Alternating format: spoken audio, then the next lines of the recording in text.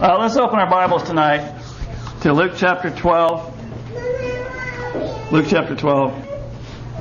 Tonight I'm bringing part 5 and the conclusion of our sermon series on the security of our salvation. In other words, on the eternal security of the believer versus the infernal insecurity of the make-believer. In part 1 of the series, I did present 7 what I felt were very solid arguments that taken together, I believe, show conclusively and in fact prove that true salvation can never be lost. That when a man has repented of his sin and rebellion against God and has come to Christ for salvation from that sin and is truly saved, truly born again, he is then saved forever. He is a new creature with a new nature and is thereby kept by the power of God unto a salvation that by his new nature he would never walk away from. And that God himself is faithful to ensure that he will not lose. That's what we've been studying. I reviewed those 7 arguments in the first 3 messages. I don't believe I need to go over that ground again tonight.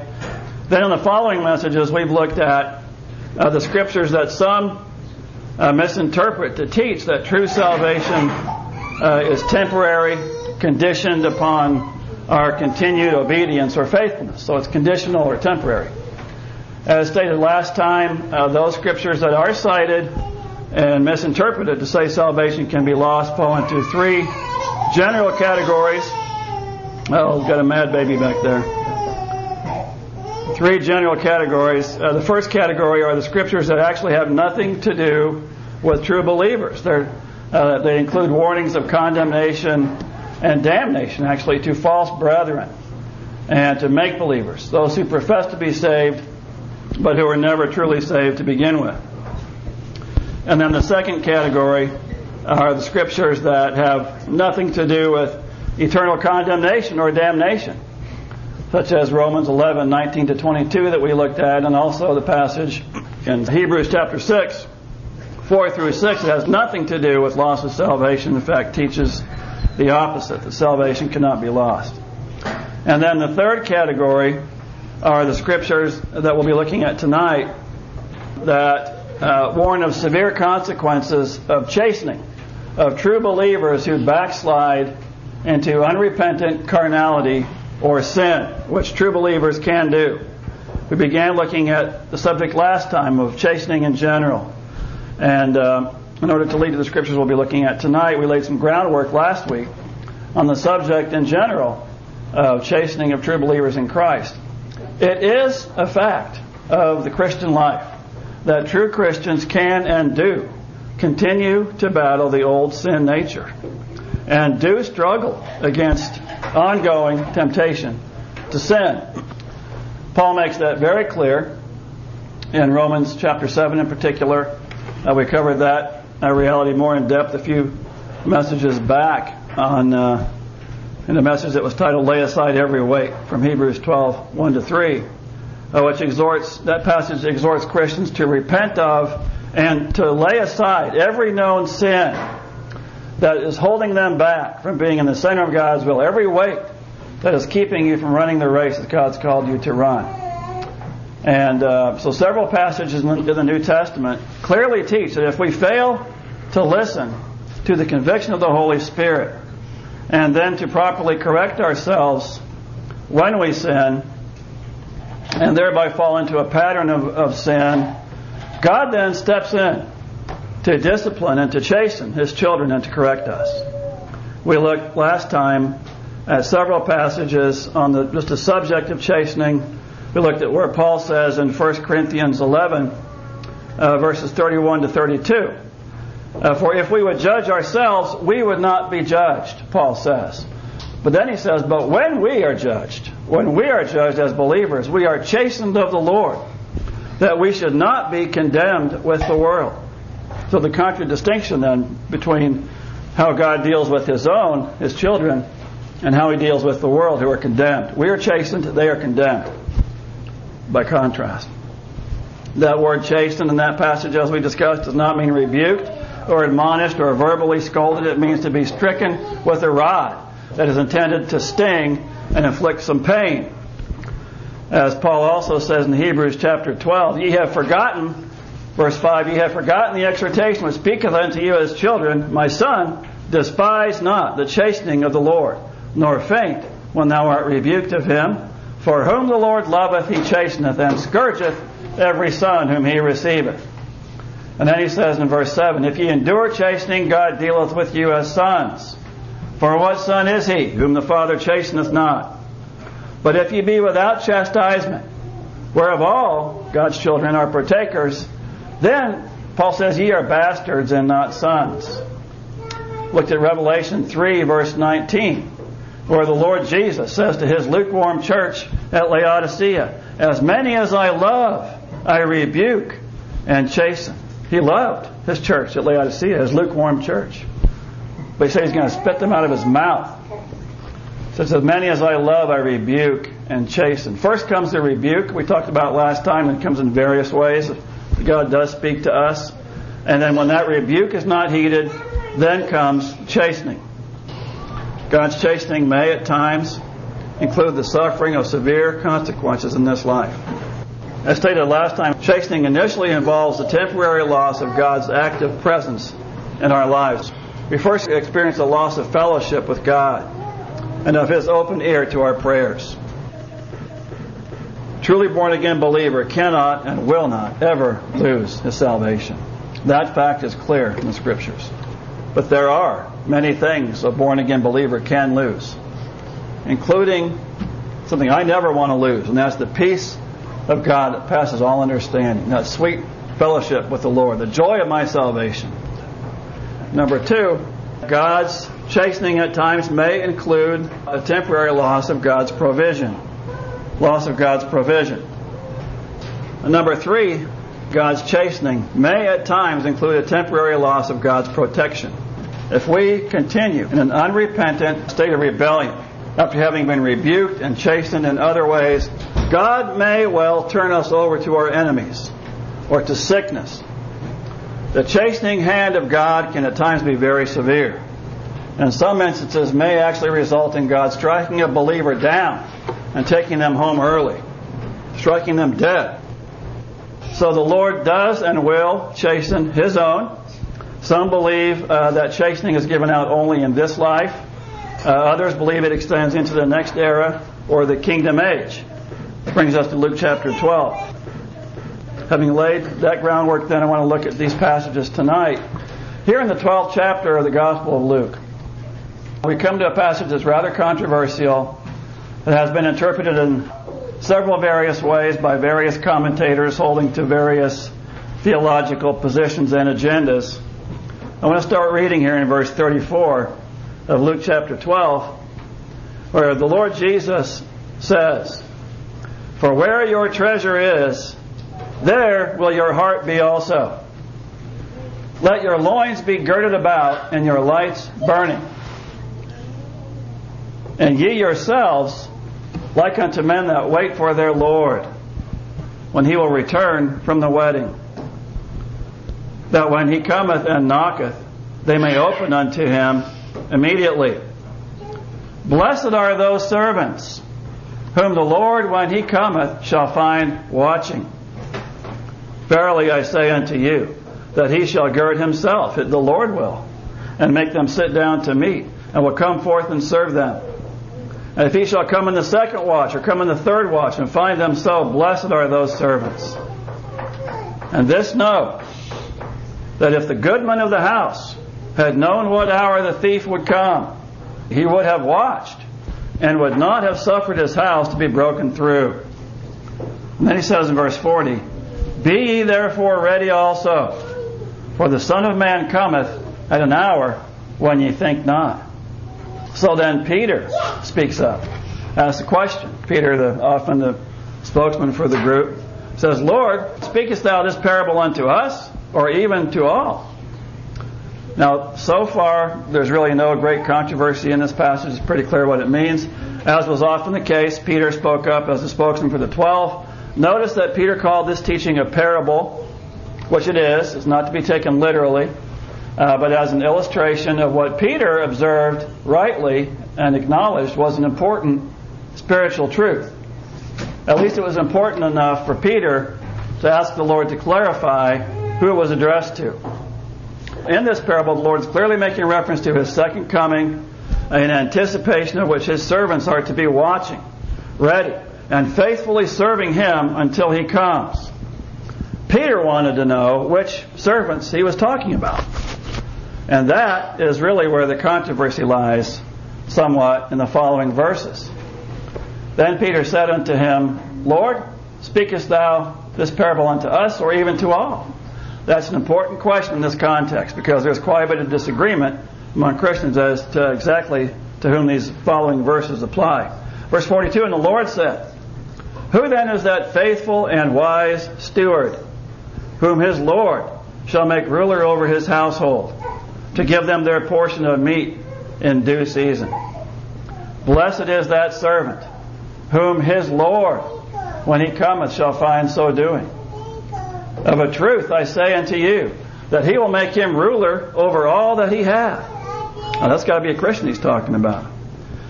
But and if that servant say in his heart, My Lord delayeth his coming, and shall begin to beat the men servants and maidens, and to eat and drink, and to be drunken, the Lord of that servant will come in a day when he looketh not for him, and at an hour when he is not aware, and will cut him in sunder, and will appoint him his portion with the unbelievers.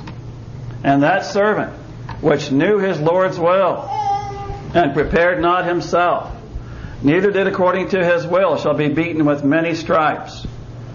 But he that knew not, and did commit things worthy of stripes, shall be beaten with few stripes. For unto whomsoever much is given, of him shall much be required. And to whom men have committed much, of him they will ask the more.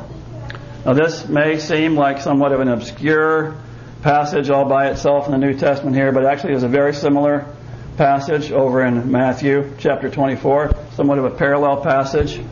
Matthew 24, verse 45 through 51, where Jesus says, Who then is that faithful and wise servant, whom his Lord hath made ruler over his household, to give them meat in due season?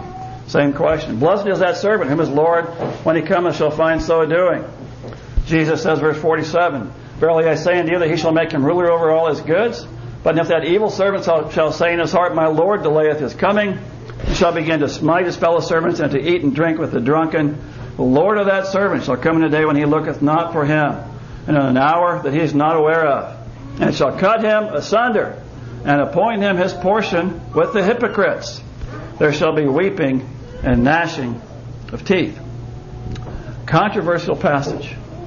Several observations that we need to take note of from this passage as recorded in Luke chapter 12. First, we need to remember, first thing to point out is that this is a parable. It's a figurative illustration of a spiritual truth, as Peter also made note of, and we should be a little bit hesitant to draw dogmatic conclusions from a figurative illustration, and we have to test our conclusions against the rest of the Scripture to verify them. But having said that, there are some things I do believe that we can conclude from this passage. And the first thing that we can conclude is that from this passage here in Luke chapter 12 is that chastening, I believe, is primarily in view here, not eternal damnation. Christ used much stronger language in Matthew 25, 41 through 46 to refer to eternal damnation, calling it everlasting punishment and everlasting fire prepared for the devil and his angels. We don't see that here in this passage. The context also, number two, second observation, is that the context here clearly indicates that the punishment and the chastening that's being meted out at this time will occur just after his second advent, following his glorious return. I think that's clear from the context. And what we can conclude from that is that what's happening here, what he's describing here, is not referring to chastening of believers in this life. He's not talking about chastening of believers during this life, because this is at his coming and the following judgment seat of Christ. And then third observation, number three, I don't think personally that there's much justification here for any conclusion that Christ is referring to the punishment of unbelievers or even to false brethren or make-believers, though that's possible in a couple of these verses. But I do think that actually an honest unbiased interpretation of both of these parallel passages here in Luke 12 and Matthew 24 shows that Christ is not referring to punishment of unbelievers or false brethren or make-believers. Instead, I believe actually believers are in view here. Peter said, "Speakest thou this parable unto us or even to all?" Important question. In reply, what did Jesus say? "Who then is that faithful and wise steward, whom his Lord shall make ruler over his household to give them their portion of meat in due season?" This verse has led many, including Matthew Henry and others, to conclude that Jesus was primarily addressing here in this passage the responsibility and the accountability of those whom he sets basically over his flock to feed them and to guard them from false doctrine and from wolves. In other words, to his apostles, to teachers, to pastors and elders. In essence, the Lord says, this is for you, Peter, because you'll be charged with the responsibility of feeding my sheep when I am gone.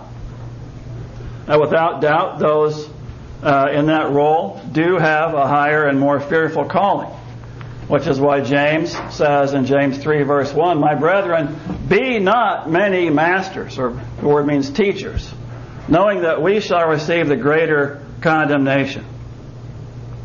That's why personally it's a very serious responsibility to come behind this pulpit. I plan out my messages very carefully before I step behind this pulpit to avoid flying off the handle or saying anything that would be an error or not appropriate. Jesus said that we'll give an account for every idle word. And false teachers will, in my opinion, have a far more severe judgment than will those ignorant fools that gave them heed. So I do think that those in positions of leadership are in view here, but I also think this passage can apply to Christians in general. Verse 43, Jesus said, "Blessed is that servant whom his Lord, when he cometh, shall find so doing." I think Jesus is referring here not only to his servants, but also, as we see in verse 47, to that servant which knew his Lord's will, and prepared not himself, neither did according to his will, who then shall be beaten with many stripes. This is one of the primary passages cited by those who hold to a position known as kingdom exclusion. I'll talk about that tonight, though there are many other passages they cite as well. I'll talk about the truth and the error of kingdom exclusion. The doctrine of kingdom exclusion is the belief that some, perhaps even most, or at least many, saved, believing Christians will be excluded from the 1,000-year millennial reign of Christ on the earth, and that participation in that kingdom is a special reward to those who have been faithful to Christ. That many truly saved Christians, but who have failed to live faithfully for Christ, will be excluded from that kingdom. And actually, according to some of these kingdom exclusionists, banished to various places of some form of punishment to await their eternal existence, their eternal inheritance in the eternal heavenly kingdom. They don't lose salvation, according to this view, but they are also not allowed to participate in the kingdom age, or they're not allowed to rule and reign with Christ. That's the view known as kingdom exclusion. And though this doctrine was resurrected in a book written by a Baptist preacher named Joey Faust, it is not a new doctrine. Faust's book came out in the late 1990s, I believe, titled "The Rod, Will God Spare It?" And the book launched a firestorm among Baptists, of many screeching that Joey Faust was a damnable heretic to promote such a doctrine. To his credit, Joey Faust did devote 3 chapters in his book, citing quotes from various Christians throughout the Christian era, throughout history, who held to this doctrine, beginning with Polycarp and Tertullian back in the 2nd century, up to and including more recent well-known preachers like Watchman Nee and George W. Dollar, Oswald Smith, A.W. Tozer, among others, Charles Stanley, others. But to his great discredit, in my view, Faust takes the rather extreme position that believers who are banished from the kingdom era are actually sent to suffer torment in hell. Hence the term Baptist purgatory, as some have applied to this doctrine, and rightly so, since that's really what Faust's view boils down to. I reject this view, of course, and we've talked about that before. But it does in fact appear that there were variants of the kingdom exclusion doctrine that were taught in the early days of the church. Many Christians, early Christians, taught that participation in the millennial kingdom was a reward for martyrdom, and some believe this is probably one main reason that so many Christians were actually willing to die martyrs' deaths in those first 3 centuries of the church. So where did they get that idea? Well, from this passage and from several other New Testament passages that do tend to indicate that participation in the kingdom is a reward for faithful Christian service. Like we know from Revelation 5:10, it says, "We shall reign on the earth." But in Revelation 20, verse 1 through 6, let's go ahead and turn there. Revelation chapter 20. Revelation 20. Some believe to this day still that this passage is limited only to those who are martyred. Revelation 20, verse 1. I'll wait till you get there. Verse 1, "I saw an angel come down from heaven, having the key of the bottomless pit, and a great chain in his hand. And he laid hold on the dragon, that old serpent, which is the devil, and Satan, and bound him 1,000 years, and cast him into the bottomless pit, and shut him up, and set a seal upon him, that he should deceive the nations no more, till the 1,000 years should be fulfilled. And after that he must be loosed a little season. And I saw thrones, and they sat upon them. And judgment was given unto them, and I saw the souls of them that were beheaded for the witness of Jesus, and for the word of God, which had not worshipped the beast, neither his image, neither had received his mark upon their foreheads, nor in their hands. And they lived and reigned with Christ 1,000 years. But the rest of the dead lived not again till the 1,000 years were finished. This is the first resurrection. Blessed and holy is he that hath part in the first resurrection. On such the second death hath no power. They shall be priests of God and of Christ, and shall reign with him 1,000 years. So we see here in verse 4 where it seems to be those who were beheaded. I saw the souls of them that were beheaded for the witness of Jesus, for the word of God, which had not worshipped the beast, neither his image, who had not received the mark in their foreheads. And they're the ones that came and lived with Christ for 1,000 years, reigned with Christ for 1,000 years. Other passages in the New Testament indicate that participation in the kingdom is a reward for suffering or for serving. 2 Timothy 2:12. You can write that down in your notes. 2 Timothy 2:12. Paul says, "If we suffer, we shall also reign with him. If we deny him, he will also deny us." That sounds conditional. There are verses that folks turn to say it's a conditional reward. Hebrews 11:35. The Bible says, "Women received their dead raised to life again, and others were tortured, not accepting deliverance, that they might obtain a better resurrection." 2 Thessalonians chapter 1, verse 3 says, "We are bound to thank God always for you, brethren, as it is meet, because that your faith groweth exceedingly, and the charity of every one of you all toward each other aboundeth, so that we ourselves glory in you in the churches of God for your patience and faith in all your persecutions and tribulations that you endure." And he says, verse 5, "which is a manifest token of the righteous judgment of God." And then he says, "that ye may be counted worthy of the kingdom of God, for which ye also suffer." So there are verses like that that tends to teach that being able to reign with Christ in that millennial kingdom is a conditional reward for service or for suffering, for martyrdom. Turn to 1 Corinthians chapter 6. So several passages do indicate that participation in the kingdom is a reward for faithful Christian service. There are also several passages that indicate possible exclusion of disobedient believers from the kingdom era. 1 Corinthians chapter 6, this is one that kingdom exclusionists say applies strictly to the millennial kingdom era. 1 Corinthians 6 verse 9, "Know ye not that the unrighteous shall not inherit the kingdom of God?" The kingdom exclusionists say that strictly applies to the millennial kingdom, Christ's earthly reign. "Be not deceived, neither fornicators, nor idolaters, nor adulterers, nor effeminate, nor abusers of themselves with mankind, nor thieves, nor covetous, nor drunkards, nor revilers, nor extortioners shall inherit the kingdom of God."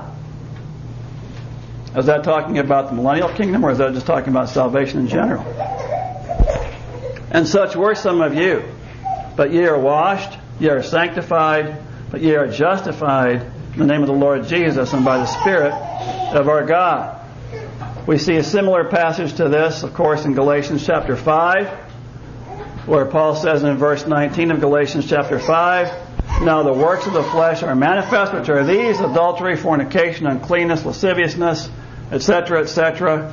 And then he says, and such like, of which I tell you before, verse 21, as I have told you in time past, that they which do such things shall not inherit the kingdom of God.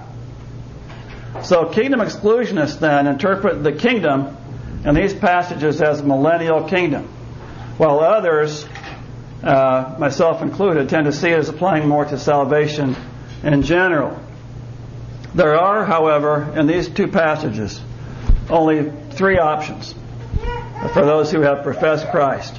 And that is that, number one, those who do these things, who still practice these things, were either once saved but lost their salvation, and of course we don't buy that option, or those that do such things were never truly saved, so therefore they cannot inherit the kingdom of God. Or the third option then, that the kingdom exclusionists lean to, is that there are many truly saved Christians who do such things, but who will be excluded from the millennial kingdom if they do not repent. Now, I personally have always taught that a professing Christian who lives in unrepentant sin needs to examine himself and see if he is in the faith. I believe that true salvation produces transformation. And because those that practice such things in an unrepentant manner may well not be truly saved. But the problem is that born-again Christians do sin, some habitually, and some resign themselves to their sin. So who determines how long you can remain in unrepentant sin and not be saved? And the answer is not me. Paul says, examine yourselves, whether you be in the faith. Prove your own selves. Know ye not your own selves, he says in 2 Corinthians 13:5, that Jesus Christ is in you, except ye be reprobates. Personally, I have several problems with the kingdom exclusion position I want to talk about. And the first is that kingdom exclusionists tend to limit all New Testament references to Christ's kingdom only to his earthly millennial reign. And we talked about that a little bit already. Some ultra-dispensationalists follow the heresies of C.I. Scofield and saying the kingdom of God and the kingdom of heaven are two different kingdoms. We know that's not so. That's actually a completely absurd proposition. Those terms are completely synonymous and used interchangeably in the New Testament. We proved that a few times. But kingdom exclusionists then adopt a different error and wrongly imply that all references to the kingdom in the New Testament are to the millennium. Again, that is not so. The kingdom of God actually has three different manifestations. It's a present reality here and now. It's also to be followed by that future millennial earthly kingdom, which then will ultimately be followed by an eternal heavenly kingdom.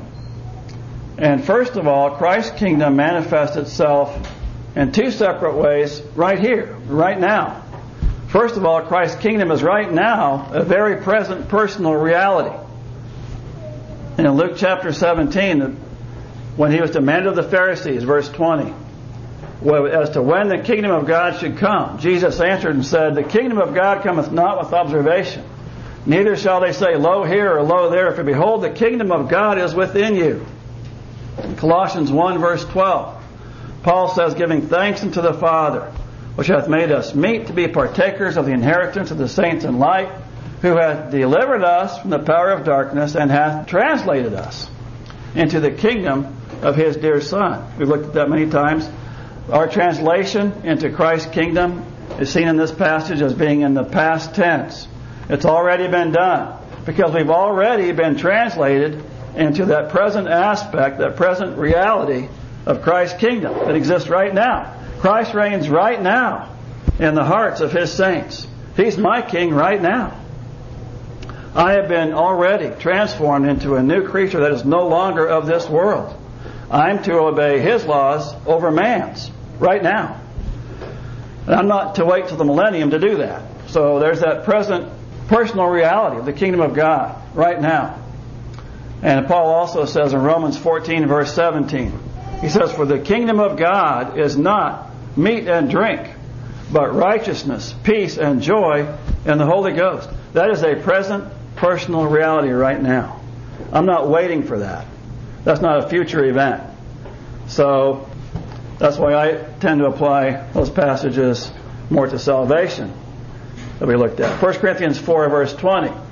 Paul says, "For the kingdom of God is not in word, but in power." Paul says the kingdom of God is within you. It's right in front of your face, in word and in power.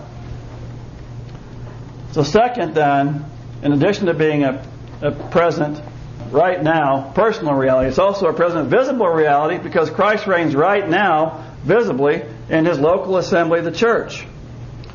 The local church, including this local church, is in many ways an embassy or an outpost of the kingdom of heaven. And by the way, the only law that applies in the church is the law of Christ, because He is the head of the church, not the state. As we've been over and over, that's why Peter said in Acts 5:29, we ought to obey God rather than men. That's why we read in Acts 17, verse 7, that these all do contrary to the decrees of Caesar, saying there is another king, one Jesus. That's because Jesus is ruling right now. He was ruling in the first century, He's ruling right now. That present aspect of the kingdom. Christ's kingdom will also manifest itself in the future in two far more glorious ways than it's been manifesting now. Paul says in 1 Corinthians 15:19, "If in this life only we have hope in Christ, we are of all men most miserable." Paul says in 1 Corinthians 15, verse 50, "Now this I say, brethren, that flesh and blood cannot inherit the kingdom of God, neither doth corruption inherit incorruption." So there's also a future aspect of the kingdom that flesh and blood cannot occupy. First, there's as we know, the earthly reign of Christ. We just read about that aspect in Revelation 20, verse 1 through 4, when we shall reign on the earth. Many other Old Testament and New Testament passages describe that earthly millennial reign of Christ. In 2 Timothy chapter 4, verse 1 to 2, Paul says, "I charge thee therefore before God and the Lord Jesus Christ, who shall judge the quick and the dead at His appearing and His kingdom." So Paul, who definitely preached about a present reality of the kingdom, also said that when Christ comes, He will then bring in His kingdom. But there is a future aspect of His kingdom as well. "Who shall judge the quick and the dead at His appearing and His kingdom." So Paul says that kingdom is still coming. Of course, Jesus taught His disciples to pray, "Thy kingdom come." So there is that future aspect. So second, there's then beyond that, earthly millennial reign, there's the future consummate or eternal kingdom, where Paul says in 1 Corinthians 15:24, "Then cometh the end, when He shall have delivered up the kingdom to God, even the Father, when He shall have put down all rule and all authority and power." And he says, "For He must reign till He has put all enemies under His feet." Paul also says in 2 Timothy chapter 4, verse 18, "And the Lord shall deliver me from every evil work, and will preserve me unto His heavenly kingdom." There is that heavenly kingdom that's coming as well. So that's going to be a wonderful, glorious thing. So the kingdom of God then has three separate manifestations. A present reality here and now, to be followed by a future millennial earthly kingdom, ultimately then to be followed by an eternal heavenly kingdom. And it's therefore not at all correct to assume that all references to Christ's kingdom in the New Testament apply only to the millennial reign. Second problem I have with kingdom exclusion is that the position justifies easy believism and allows for salvation without transformation. I have always taught that true salvation must include transformation. I would admit that my position on that subject has been somewhat influenced by my own personal experience and the way that God changed me when He saved me. However, my position, though it's supported by my experience, is also still fully grounded on the Word of God that says, "Therefore, if any man be in Christ, he is a new creature. Old things pass away and all things become new." Many other passages we've looked at many times support the position that true salvation must include transformation. Every believer, without exception, must be and is indwelt by the Holy Spirit. And that Holy Spirit does produce fruit. As Jesus said in John chapter 3, you see the wind blows where it will, and you see the trees moving. Those aren't the exact words, of course, but basically, Jesus says that when a man is born of God, you can see the effects of the Holy Spirit dwelling within him. The believer is given new spiritual eyes to perceive God's truth that he was formerly blind to. He has a new love for the Lord Jesus. He has a new love for the Word of God. He has a new love for his fellow Christians, the Bible says. These are all evidences the Bible gives us of true salvation. He also has a new hatred for sin, we see in 1 John chapter 3. But at the same time, we know these things. We should also acknowledge that not all Christians are transformed to the same extent. Also that there are many true believers who do backslide into sin and they surrender themselves to it. It's a fact of life. However, I still cannot accept the proposition that one can be truly saved and not be changed. That a Christian can be saved but not be in Christ and not know Him. I can't buy that, as some kingdom exclusionists will say. So my disagreement with those that I know who do hold to the kingdom exclusion position is that they make allowance for easy believism, the gospel of Jack Hyles, etc., that says that a person can do no more than to recite a sinner's prayer, make a profession of faith, show no evidence of being truly saved, and yet still have full assurance of possessing an eternally secure salvation. In so doing, they then take all these passages that I say refer only to make-believers and false brethren that we looked at previously, and they apply them to Christians instead, like Matthew chapter 7. Now go ahead and turn to Matthew chapter 7. I'll wait for you to get there. We've looked here many times, but those who hold to the kingdom exclusion position apply this passage to Christians, which I think is completely wrong. And they do that to make allowance for easy believism, to make allowance for the possibility that one can actually be saved but be unregenerate, to be non-transformed. Matthew 7 verse 21, Jesus said, "Not everyone that saith unto me, Lord, Lord, shall enter into the kingdom of heaven." Well, they say that's the millennial kingdom. "But he that doeth the will of my Father which is in heaven. Many will say to me in that day, Lord, Lord, have we not prophesied in thy name, and thy name have cast out devils, and in thy name done many wonderful works? Then will I profess unto them, I never knew you, depart from me, ye that work iniquity." So the kingdom exclusionist says this passage applies to true believers who, because of their disobedience, are cast out into outer darkness or worse during the millennial kingdom age. I cannot buy that proposition. The word kingdom here doesn't always mean the earthly millennial reign. I believe in this case it refers to possession of true salvation to begin with. These people never entered into the present reality of the kingdom of God. They never became saved to start with. And I also believe that many such verses in the New Testament refer to false brethren and to make-believers who were never truly saved to begin with, such as 1 Corinthians 6 that we looked at. What I do believe on this topic is that many Christians are deceived and believe that there will be no consequences for their sin. Galatians chapter 6, verse 7 to 8 says, "Be not deceived." Galatians 6, 7 to 8. "Be not deceived. God is not mocked. For whatsoever a man soweth, that shall he also reap. For he that soweth to his flesh shall of the flesh reap corruption. But he that soweth to the Spirit shall of the Spirit reap life everlasting." Here in Galatians chapter 6, 7 to 8, Paul is talking to believers. The fact is, we shall reap what we sow. Christians will reap what they sow. We have been saved from our sin, but no Christian is on that basis free to continue in sin. Romans 6, 1 to 2. "What shall we say then? Shall we continue in sin that grace may abound? God forbid," Paul says. God forbid. "How shall we that are dead to sin live any longer therein, we shall reap what we sow. Paul says, he that soweth to his flesh shall of the flesh reap corruption. That may well refer to severe consequences in this life in the flesh. As Paul says in 1 Corinthians chapter 5, the church member in unrepentant sin, to deliver such a one unto Satan. Why? For the destruction of the flesh, that his spirit may be saved in the day of the Lord Jesus. He will reap of the flesh corruption, that his spirit can be saved. Jesus' atonement for our sin guarantees us eternal life in heaven. But saved and eternally secure Christians still suffer consequences for our sin.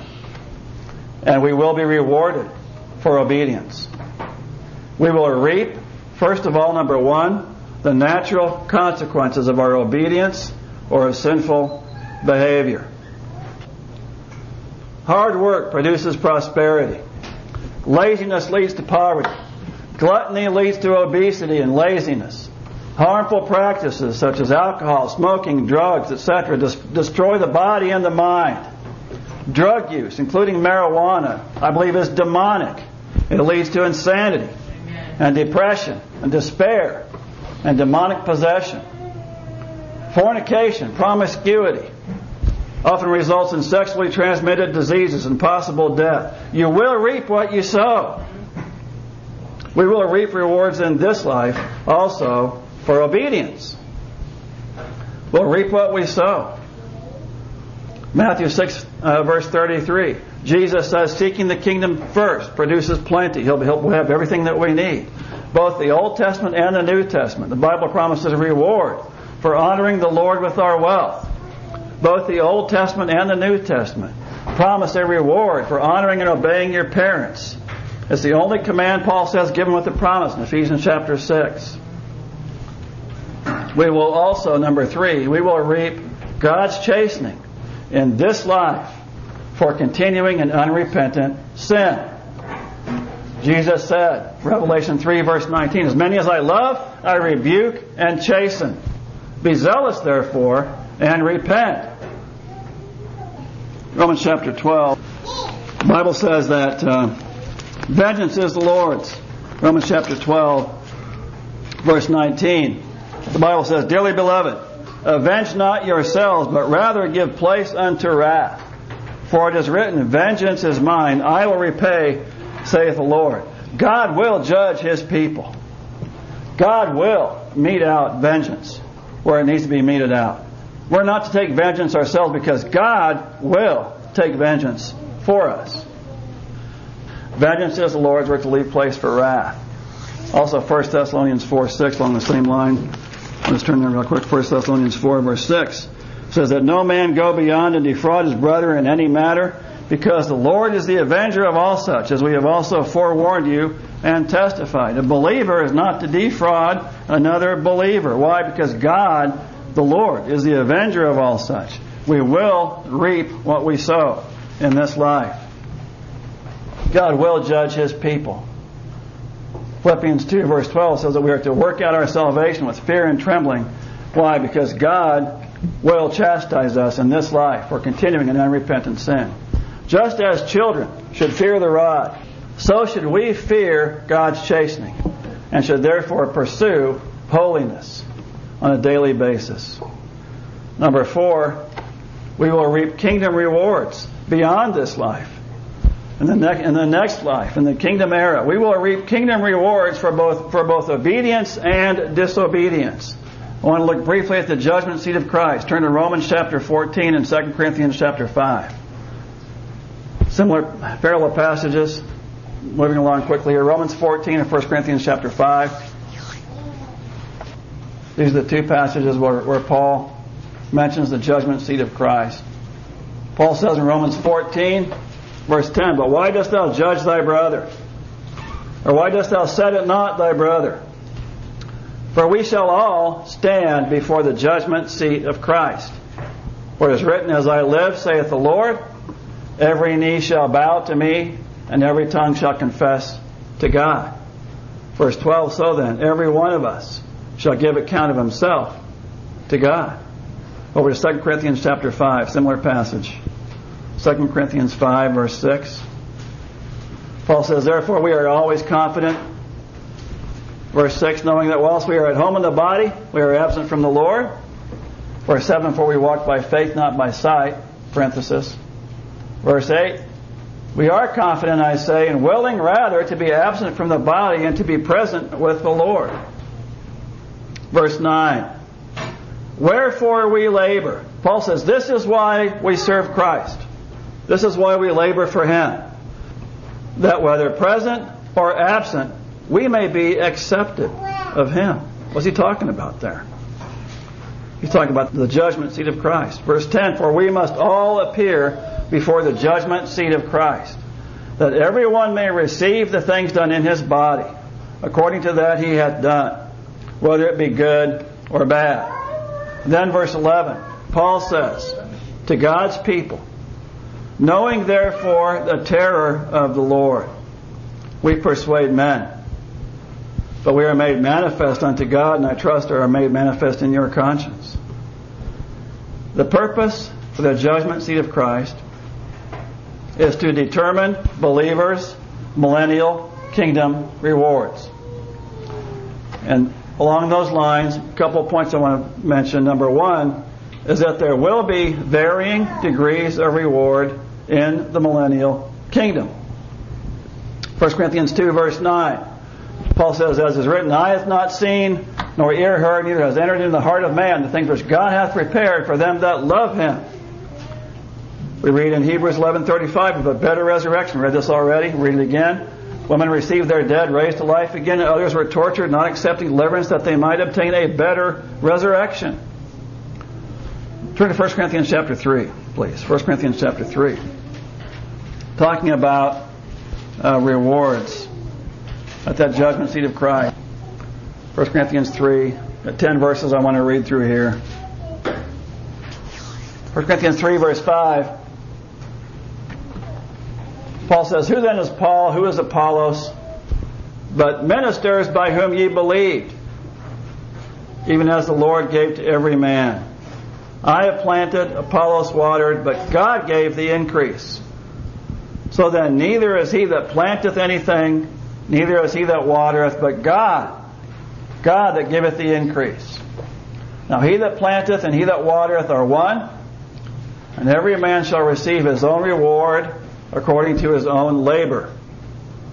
For we are laborers together with God, as ye are God's husbandry, ye are God's building, according to the grace of God which is given unto me. As a wise master builder, Paul says, I have laid the foundation, and another buildeth thereon. But let every man take heed how he buildeth thereupon.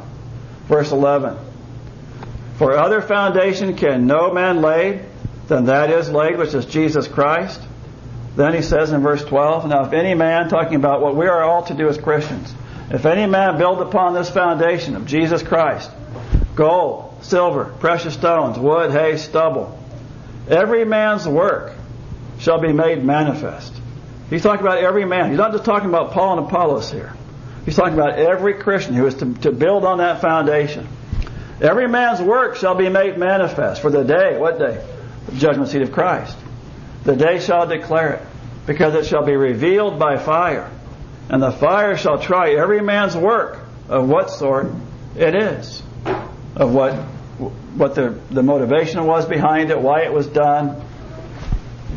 If any man's work abide which he built thereupon, he shall receive a reward. But, verse 15, if any man's work shall be burned, he shall suffer loss, but he himself shall be saved, yet so as by fire. There will be varying degrees of reward in the kingdom. Some will receive a reward. Some will basically be in that kingdom by the skin of their teeth, Paul says here.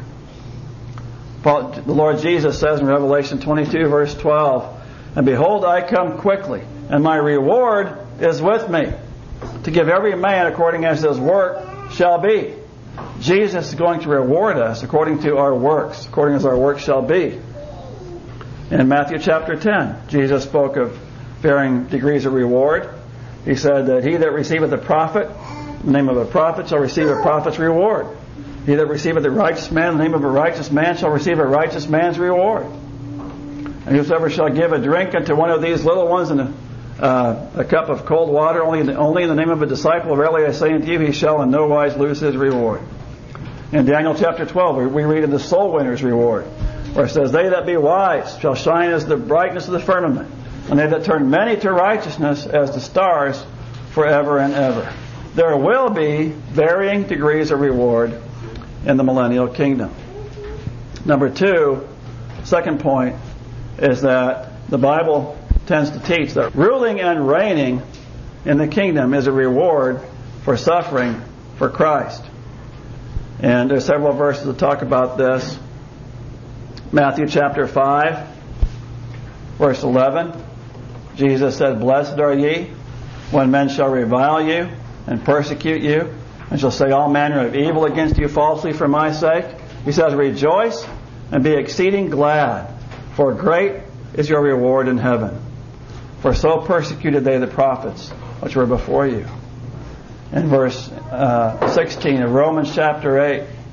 Romans 8, verse 16, the Spirit itself beareth witness with our spirit that we are the children of God, and if children then heirs, heirs of God, and joint heirs with Christ, if so be that we suffer with Him, that we may be also glorified together. Paul says in 2 Thessalonians 1, verse 4, so that we ourselves glory in you in the churches of God for your patience and faith in all your persecutions and tribulations that you endure. Paul says, which is a manifest token of the righteous judgment of God, that you may be counted worthy of the kingdom of God, for which ye also suffer. So, there will be, number one, there will be varying degrees of reward in the millennial kingdom. Number two, ruling and reigning appears to be a reward for suffering for Christ. Number three, I want to say that I believe it's true that there may well be some form of temporary punishment or chastisement of believers during the millennium for stubborn rebellion and sins unrepented of in this life. That may be, I think, a possibility, though I would never take that nearly as far as Joey Faust does in his book. The Lord Jesus does say in John 5, verse 24, verily, verily, I say unto you, he that heareth my word and believeth on him that sent me hath everlasting life, and shall not come into condemnation, but is passed from death unto life. No believer will be cast into hell. I do not believe in Baptist purgatory. However, nevertheless, I can still think of really no biblical reason that some form of God's chastening and meting out of stripes to disobedient Christians, as we see in Luke chapter 12, cannot continue into that millennial kingdom, including possibly the relegation of disobedient Christians to some place of subservience rather than of ruling and reigning with Christ. In fact, I believe there's very good reason in Luke chapter 12 and also in 2 Corinthians 5 to believe that it will. Paul says again, 2 Corinthians chapter 5, knowing therefore the terror of the Lord, we persuade men. And he says that about the judgment seat of Christ. Some Christians have no fear whatsoever of the judgment seat of Christ. I think we should take it more seriously than that. I think many Christians need to come to grips with what Paul's saying there in 2 Corinthians chapter 5, knowing therefore the terror of the Lord, we persuade men. Because the judgment seat of Christ may well be a far more terrible place for some to receive correction beyond the mere loss of kingdom rewards. Luke chapter 12, verse 47. Jesus says, and that servant which knew his Lord's will and prepared not himself, neither did according to his Lord, to his will, shall be beaten with many stripes. This is when he comes, by the way, his second coming. But he that knew not and did commit things worthy of stripes shall be beaten with few stripes. For unto whomsoever much is given, of him shall much be required, and to whom men have committed much, of him they will ask the more. There will be recompense for Christians who have refused to obey their master's will. I believe that. I personally, I like what Brother Don Boys says here on this subject. He says the Bible indicates in many places that Christians will be held accountable for lack of faithfulness, and some say for lack of suffering for Christ, and will lose the privilege of reigning in the kingdom. Others teach that such Christians will be excluded from the kingdom to outer darkness, while others say they will be sent to some unknown destination. Others, more extreme, believe carnal Christians will go to hell for 1,000 years. Don Boy says, I believe that there is no doubt that carnal Christians will not prosper in the kingdom and even may be excluded. Where to? I don't know. Maybe unfaithful Christians will be relegated to Detroit for 1,000 years. That might not be utter darkness, but it would teach them a lesson, says Don Boyce. Well, in conclusion, I want to say that when a man has repented of his sin and rebellion against God and has come to Christ for salvation from that sin and is truly saved, truly born again, he is then saved forever. He is a new creature with a new nature and is thereby kept by the power of God to a salvation that by his new nature he would never walk away from. That God himself is faithful to ensure that he will never lose. However, a born-again child of God still has the option of surrendering to sin, backsliding, and becoming entangled and even addicted to sinful behavior, for which he may well come under the chastening hand of the Savior. Galatians 6, verse 7 again says, Be not deceived. God is not mocked. For whatsoever a man soweth, that shall he also reap. For he that soweth to his flesh shall of the flesh reap corruption. But he that soweth to the Spirit shall of the Spirit reap life everlasting.